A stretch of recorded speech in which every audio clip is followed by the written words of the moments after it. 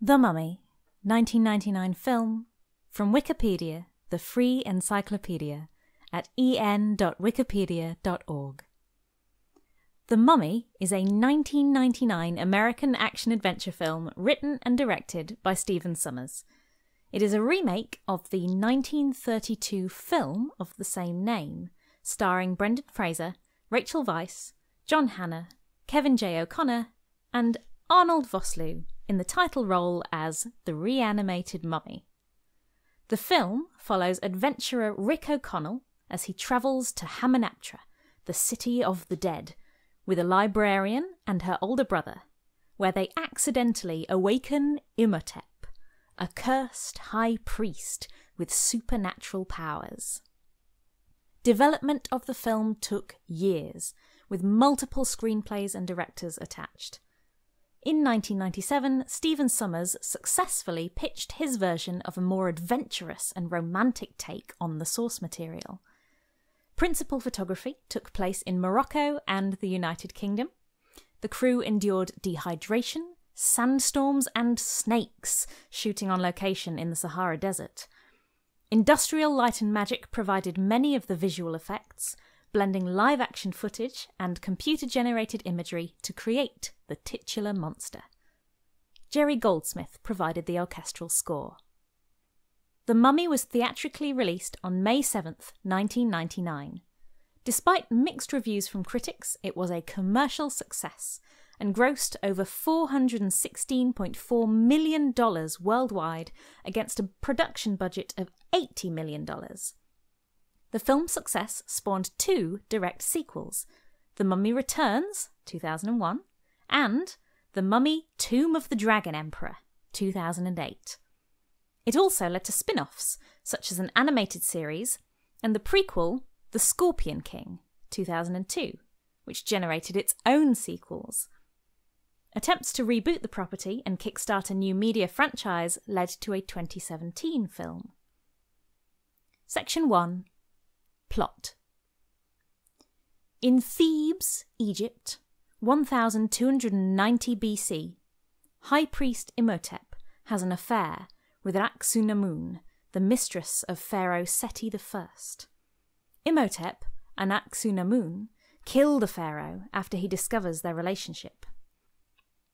Imhotep flees while Aksunamun kills herself, believing that Imhotep can resurrect her. Imhotep and his priests steal her corpse and travel to Hamunaptra, the city of the dead. The resurrection ritual is stopped by Pharaoh's bodyguards, the Magi. Imhotep is buried alive with flesh-eating scarab beetles and locked in a sarcophagus at the feet of a statue of the Egyptian god Anubis. The Magi are sworn to prevent Imhotep's return. In AD 1926, Jonathan Carnahan presents his sister, Evelyn, a librarian and aspiring Egyptologist, with an intricate box and map that lead to Hamunaptra. Jonathan reveals he stole the box from an American adventurer, Rick O'Connell, who discovered the city while in the French Foreign Legion. Evelyn and Jonathan find Rick and make a deal with him to lead them to the city. Rick guides Evelyn and her party to the city, encountering a band of American treasure hunters, led by Rick's cowardly acquaintance, Benny Gabor. Despite being warned to leave by Ardeth Bey, leader of the Magi, the two expeditions continue their excavations. Evelyn searches for the Book of Amun-Ra, made of pure gold. Instead of finding the book, she stumbles on Imhotep's remains. The team of Americans, meanwhile, discover the black Book of the Dead, accompanied by canopic jars carrying Aksunamun's preserved organs. At night, Evelyn reads from the Book of the Dead aloud, accidentally awakening Imhotep. The expeditions return to Cairo, and Imhotep follows them with the help of Benny, who has agreed to serve him. Imhotep regenerates his full strength by killing the members of the American expedition and brings the 10 plagues back to Egypt. Rick, Evelyn, and Jonathan meet Ardeth at a museum. Ardeth hypothesises that Imhotep wants to resurrect Anaxunamun by sacrificing Evelyn. Evelyn believes that if the Book of the Dead brought Imhotep back to life, the Book of Amun-Ra can kill him again, and deduces the book's whereabouts in Hamunaptra. Imhotep corners the group with an army of slaves. Evelyn agrees to accompany Imhotep if he spares the rest of the group. Although Imhotep does not honour his word, Rick and the others fight their way to safety. Imhotep, Evelyn and Benny return to Hamunaptra, pursued by Rick, Jonathan and Ardeth, who are able to locate the Book of Amun-Ra. Imhotep prepares to sacrifice Evelyn, but she is rescued after a battle with Imhotep's mummified priests. Evelyn reads from the Book of Amun-Ra, making Imhotep mortal, and he is fatally wounded by Rick. Imhotep vows revenge. Benny accidentally sets off a booby trap while looting the city of its riches and is killed by a swarm of flesh-eating scarabs as Hamunaptra collapses into the sand. Ardeth bids Rick, Evelyn and Jonathan goodbye, and the trio rides away on a pair of camels laden with Benny's treasure. Section 2. Cast. Brendan Fraser as Rick O'Connell, Rachel Weisz as Evelyn Carnahan, John Hannah as Jonathan Carnahan, Arnold Vosloo as Imhotep, Kevin J. O'Connor as Benny Gabor, Jonathan Hyde as Dr. Alan Chamberlain, Oded Fair as Ardeth Bay, Eric Avari as Dr. Terence Bay, Stephen Dunham as Isaac Henderson, Corey Johnson as David Daniels, Took Watkins as Bernard Burns, Omid Jalili as Warden Gad Hassan, Aharon Ipale as Pharaoh Seti I, Bernard Fox as Captain Winston Havelock, Patricia Velasquez as Anaxunamun. Section 3. Production. Section 3.1. Origins. In the late 1980s, producers James Jacks and Sean Daniel decided to update the original 1932 Mummy film for the modern era. Universal gave them the go-ahead, but only if they kept the budget around $10 million. Jacks remembers that the studio essentially wanted a low-budget horror franchise. In 1987, George A. Romero wrote a film treatment and was attached to direct. Screenwriter Abby Bernstein recalled that Universal Studios wanted an unstoppable mummy, akin to the Terminator. Bernstein's story took place in the present. Scientists inadvertently bring a mummy to life who wants to use an ancient device to destroy all life on Earth. The mummy had no more social interaction than the T-Rex did in Jurassic Park, Bernstein recalled. Romero drifted away from the project, and the script was abandoned. Next, Jacks and Daniel recruited horror filmmaker/writer Clive Barker to direct. Barker's 1990 treatment and a successive 1991 screenplay by Mick Garris were dark and violent, with the story revolving around an art museum that rebuilds an entire Egyptian tomb in Beverly Hills. Jacks recalls that Barker's take was dark, sexual, and filled with mysticism, and that it would have been a great low-budget movie. Barker recalled the concept was too weird for the studio, and that his vision treated the mummy as a jumping-off point for the film instead of the central character. Alan Ormsby, unaware of previous efforts to launch the film, was brought on next. Ormsby pitched a more straightforward update to the 1932 film, again focusing on the mummy as a relentless Terminator-like character. Joe Dante was attached as director, increasing the budget for his idea of Daniel Day-Lewis as a brooding mummy. This version's draft was later rewritten by John Sayles. It was set in contemporary times and focused on reincarnation, with elements of a love story. It came close to being made, with some elements, like the flesh-eating scarabs, making it to the final product. But Universal balked at the higher price tag. George A. Romero returned to the project in 1994 with a vision of a zombie-style horror film similar to Night of the Living Dead, but which also relied heavily upon elements of tragic romance and ambivalence of identity. Romero completed a draft in October 1994, co-written with Ormsby and Sayles, that revolved around female archaeologist Helen Grover and her discovery of the tomb of Imhotep, an Egyptian general who lived in the time of Ramesses II. Unfolding in a nameless American city in modern times, events are set into motion when Imhotep inadvertently awakens as a result of his body having been exposed to rays from an MRI scan in a high-tech forensic archaeology lab.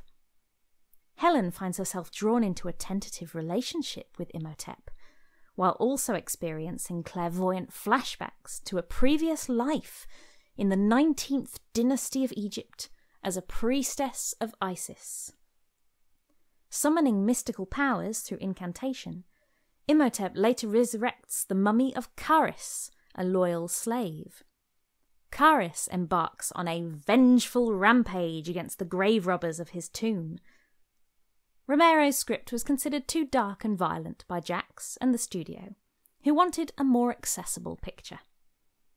Romero was unable to extricate himself from another contract he had in negotiation with MGM, and so his involvement with the film was severed, and the development of an entirely new script was commissioned.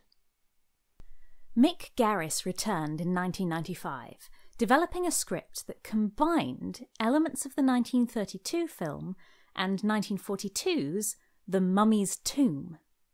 This draft was a period piece, awash in Egyptian art-inspired Art Deco, but the vision once again proved too expensive for the studio and was discarded for a modern setting. While the project came close to entering production, Universal was sold to Seagram. Scheinberg chose to produce The Mummy through his independent company and write a new script. Unable to find a suitable high-profile writer and director, Wes Craven was offered the film but turned it down, the project unravelled again, and Garris left the project for the second time. Still determined to create a new Mummy film, in 1996 Universal hired Kevin Jarre to write a new screenplay. According to Jacques, the executives were now convinced that the film should be a larger budget period piece. Stephen Sommers called Jacques and Daniel in 1997 with his vision of the Mummy as a kind of Indiana Jones or Jason and the Argonauts, with the mummy as the creature giving the hero a hard time. Sommers had seen the original film when he was 8 and wanted to recreate the things he liked about it on a bigger scale. Discussing other classic horror characters, Sommers recalled that Frankenstein made me sad. I always felt sorry for him. Dracula was kind of cool and sexy, but the Mummy just plain scared me. He had wanted to make a mummy film, but other writers or directors were always attached. After the box office disappointment of Babe, Pig in the City and other films, Universal needed a hit film. At the time, Universal's management had changed in response to the box office failures, and the losses led the studio to revisit its successful franchises from the 1930s. New chair, Stacey Snider, distributed packets detailing the studio's holdings, including nearly 5,000 old scripts and films. Sommers received his window of opportunity and pitched his Mummy to Universal with an 18-page treatment. Sommers did not want to remake the original film. Instead of making another straight horror movie, he wanted to turn it into a romantic adventure with horror elements. Conscious of how the shambling, bandaged mummy of the old films had become something of a punchline, he wanted a faster, meaner and scarier monster. Summers incorporated his own research and the services of a UCLA archaeology professor to make the ancient Egyptian language accurate. Snyder recalled that Summers' treatment was unique in that it took place in the 1920s rather than a contemporary setting. Universal liked the treatment so much that they approved the concept and increased the budget, and Summers spent a year working on the screenplay. Section 3.2. Casting. Producer James Jacks offered the role of Rick O'Connell to Tom Cruise, who was later cast in the reboot film, Brad Pitt, Matt Damon and Ben Affleck, but the actors were not interested or could not fit the role into their respective schedules. Jacks and director Stephen Sommers were impressed with the money that George of the Jungle was making at the box office and cast Brendan Fraser as a result. Sommers also commented that he felt Fraser fit the Errol Flynn swashbuckling character he had envisioned for Rick perfectly. Fraser's turn in George bolstered his perceived star power, yet he remained far cheaper than the biggest actors working. The actor understood that his character doesn't take himself too seriously, otherwise the audience can't go on that journey with him. Evelyn Carnahan was named in tribute to Lady Evelyn Carnarvon, the daughter of amateur Egyptologist Lord Carnarvon, both present at the opening of the tomb of Tutankhamun in 1922. The studio originally considered American actresses, and Rachel Weisz auditioned multiple times before getting the part. Rachel Weisz was not a big fan of horror films, but saw the movie as more of a hokum comic book. John Hannah was picked for the role of Jonathan Carnahan, despite the fact that Hannah felt he was not a comedic actor. Said Sommers, "He had no idea why we cast him." Jacks had previously produced Hard Target with Arnold Vosloo. The South African actor liked the Mummy script, but told Sommers he wanted to play the role absolutely straight. From Imhotep's point of view, this is a skewed version of Romeo and Juliet. He was offered the role after a single audition. Carrying some extra weight and conscious of it because of Imhotep's skimpy costume, Vosloo lost 10 to 15 pounds for the role by eschewing alcohol and sugar. Section 3.2. Filming. Filming began on May the 4th, 1998 and lasted 17 weeks. The crew could not shoot in Egypt because of unstable political conditions, so principal photography began in Marrakesh, Morocco. Marrakesh had the extra advantage of being a much less modern city than Cairo, making it easier to dress like the 1920s. The production set up 2 weeks before filming, taking down telephone wires and cables and shipping in period cars and camels. Locals served as extras for crowd scenes. After shooting in Marrakesh, filming moved to the Sahara Desert, outside the small town of Erfoud. Production designer Alan Cameron found a dormant volcano, Garamedouar, where the exteriors for Hamunaptra could be constructed. A concrete ramp was built to allow access into the horseshoe-shaped formation, where the city was built from prefabricated parts shipped from England. A survey of the volcano was conducted so that an accurate model and scale models of the columns and statues could be replicated back at Shepperton Studios, where all of the scenes involving the underground passageways of the City of the Dead were shot. These sets took 16 weeks to build and included fiberglass columns rigged with special effects for the movie's final scenes. To avoid dehydration in the scorching heat of the Sahara, the production's medical team created a drink that the cast and crew had to consume every 2 hours. Sandstorms were daily inconveniences, and wildlife were a major problem, with many crew members having to be airlifted to medical care after being bitten or stung. Brendan Fraser nearly died during a scene where his character is hanged. The production had the official support of the Royal Moroccan Army, and the cast members had kidnapping insurance taken out on them. After shooting in North Africa, production moved back to the United Kingdom before completion of shooting on August 29, 1998. Here, the dockyards at Chatham doubled for the Giza port on the Nile River. This set was 600 feet, 183 metres, in length, and featured a steam train, an Ajax traction engine, 3 cranes, an open 2-horse carriage, 4 horse-drawn carts, 5 dressing horses and grooms, 9 pack donkeys and mules, as well as market stalls, Arab-clad vendors, and room for 300 costumed extras. Section 3.3.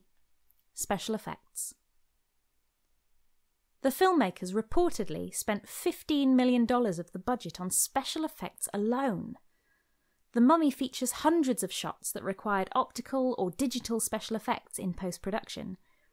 Effects House, Industrial Light and Magic, ILM, contributed more than 140 shots to the film, with additional work done by Cineseat, 60 shots, and Pacific Title Mirage, 45 shots, and the film's title sequences.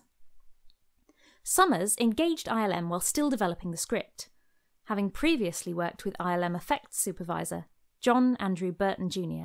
on Deep Rising.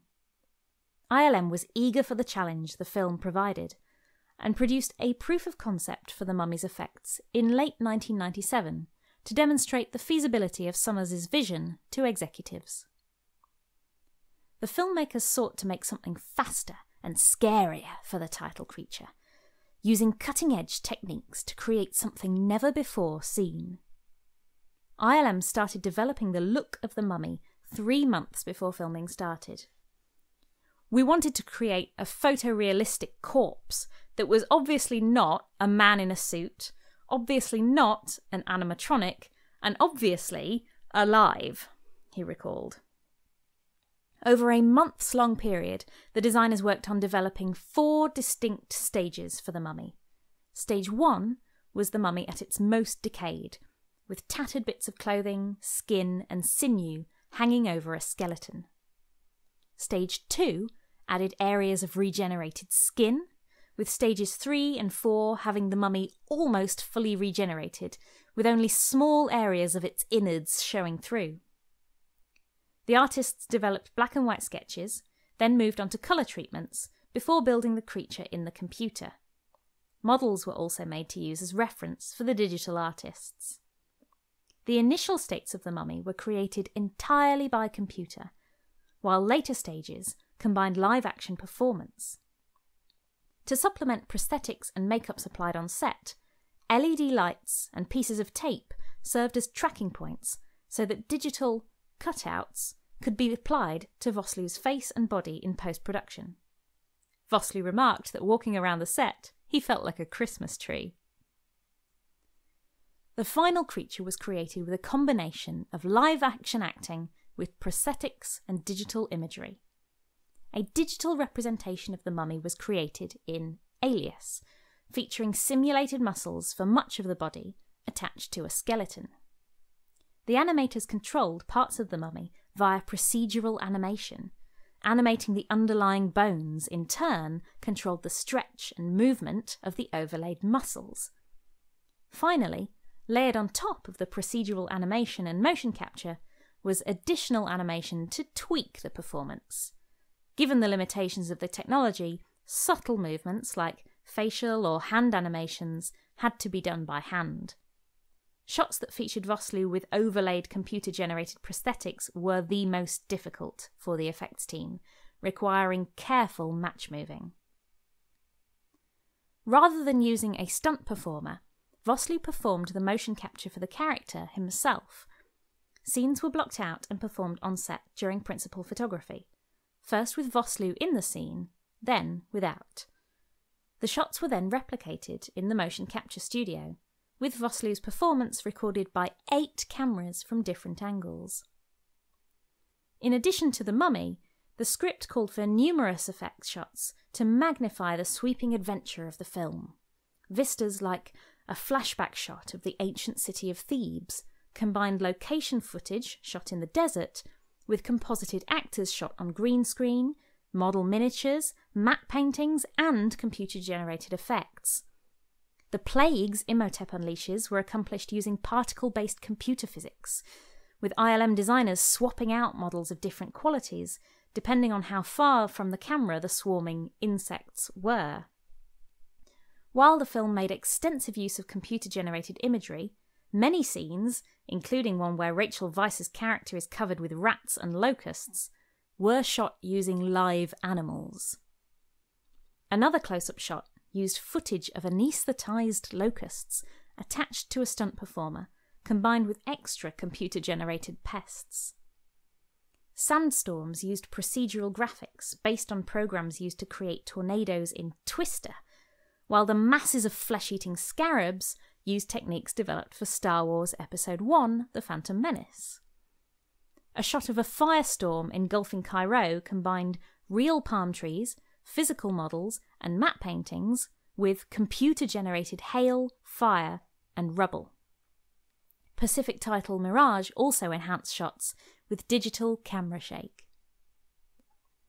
The finale involves an army of mummies coming to Imhotep's defence.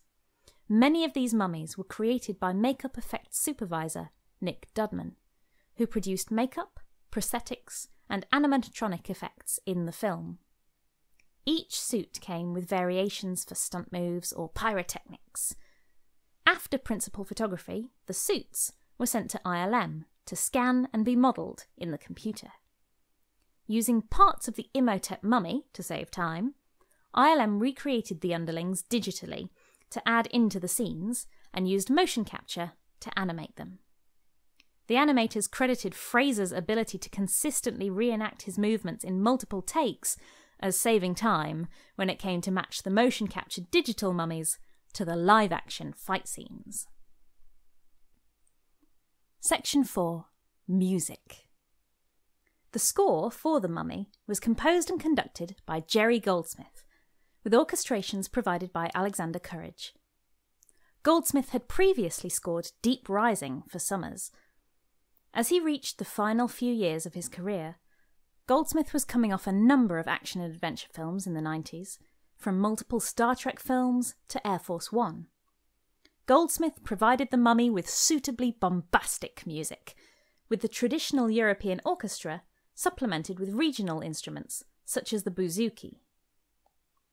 The opening of the film contains nearly all of Goldsmith's major themes for the score, with what music critic Jeff Bond calls an Egyptian theme, reused in different configurations throughout to establish the epic settings and sense of place for Hamunaptra, a theme for Imhotep, or the Mummy, that is performed in an understated manner early in the film before repeating in more forceful, brassy renditions after the Mummy has regenerated, a love theme used for both Imhotep/Anaxunamun and Rick/Evelyn, and a heroic theme for Rick. In addition to the extensive brass and percussion instruments, the score uses sparing amounts of vocals, unusual for much of Goldsmith's work. The soundtrack was released by Decca Records on May 4th, 1999. Overall, Goldsmith's score was well received. AllMusic described it as a grand, melodramatic score, which delivered the expected highlights. Other reviews positively noted the dark, percussive sound meshed well with the plot, as well as the raw power of the music. The limited but masterful use of the chorus was also lauded, and most critics found the final track on the CD to be the best overall. On the other hand, some critics found the score lacked cohesion, and that the constant heavy action lent itself to annoying repetition. Roderick Scott, of cinemusic.net, summed up the score as representative of both Goldsmith's absolute best and his most mediocre. Thankfully, his favourable work on this release wins out. Section 5. Release. Test audiences reacted poorly to the film's title, which conjured up negative impressions of an old horror film. But domestic marketing president Mark Schmooger recalled that they decided we would redefine the myth with the film, rather than change the title. Enthusiasm for the film was low, but Universal took out a television spot for the Super Bowl, reportedly costing $1.6 million, that Summers recalled immediately reversed the discussion of the film's prospects. The producers were concerned that the imminent release of The Phantom Menace would sink the film's box office fortunes, resulting in them moving the release date from May 21st to 7th. The Mummy grossed $43 million in 3,210 theatres in the United States and Canada on its opening weekend. Its weekend take was the highest non-holiday May opening and the 9th biggest of all time. The film later fell to second place behind The Phantom Menace. The Mummy grossed over $155.4 million in the United States and Canada and $261 million internationally, grossing over $416.4 million worldwide. The Mummy was released on home video in VHS and DVD formats in September 1999. The title was a tremendous success for Universal on home video, selling 7 million units on VHS and 1 million on DVD, making it the year's best-selling live-action VHS and second best-selling DVD, behind The Matrix. The Mummy's performance helped Universal gross over $1 billion in home video sales. The film was later digitally remastered and received a Blu-ray release in 2008. Section 6. Critical response. The Mummy received mixed reviews from critics. On Rotten Tomatoes, the film holds an approval rating of 61%, based on 101 reviews, with an average rating of 5.9 out of 10. On Metacritic, the film has a score of 48 out of 100, based on 34 critics, indicating mixed or average reviews.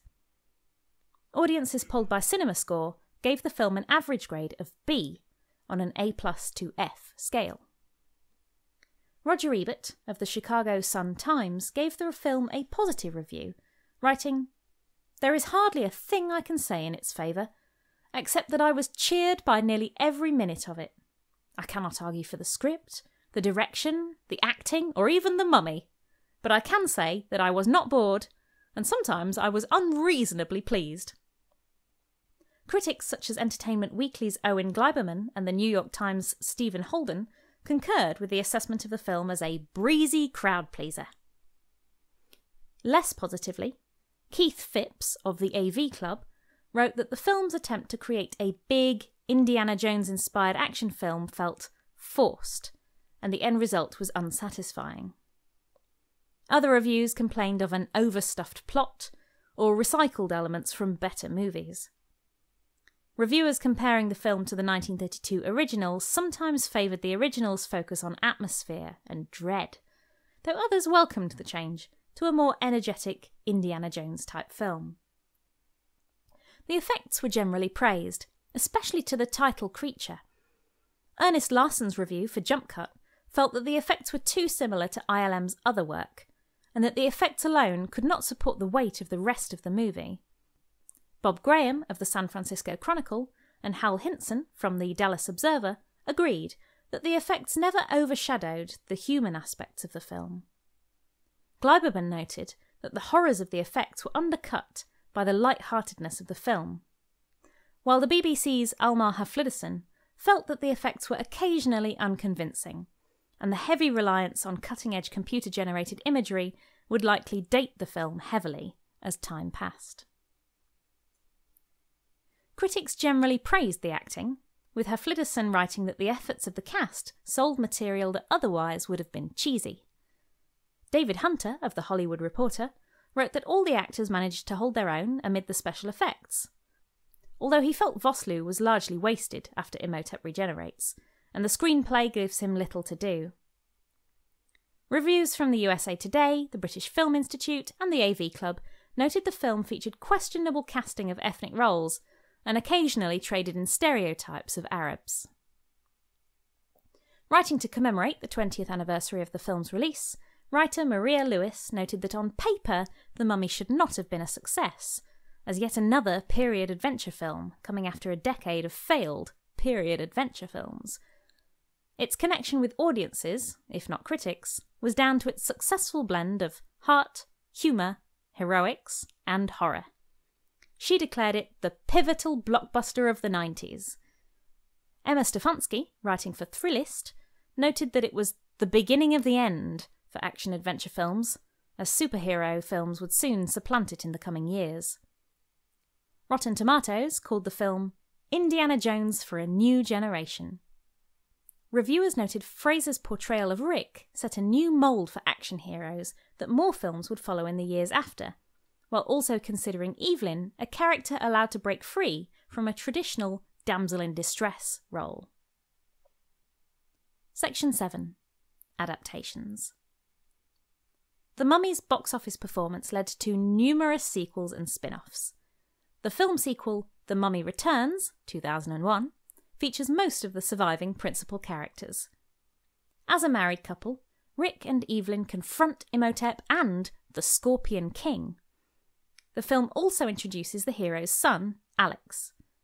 A second sequel, The Mummy Tomb of the Dragon Emperor, 2008, takes place in China, with the Terracotta Emperor inspiring the villain, and Rachel Weisz replaced with Maria Bello. The films inspired both an animated TV series titled The Mummy, which lasted 2 seasons, and a spin-off prequel, The Scorpion King, 2002. Universal announced plans in 2012 to reboot the franchise. A new film, also titled The Mummy, was released in June 2017. Developer Konami Nagoya published 2 video game adaptations of The Mummy under license from Universal Interactive Studios in 2000. An action-adventure game for the PlayStation and Microsoft Windows developed by Rebellion Developments, as well as a Game Boy Color puzzle game. There was also a 2002 video game based on the 2001 animated series published by Ubisoft for Game Boy Advance. The film also inspired a roller coaster, Revenge of the Mummy, found in 3 Universal Studios theme parks: Hollywood, California, Orlando, Florida, and Sentosa, Singapore. This sound file and all text in the article are licensed under the Creative Commons Attribution Share-alike 3.0 Unported license, available at creativecommons.org/licenses/by-sa/3.0.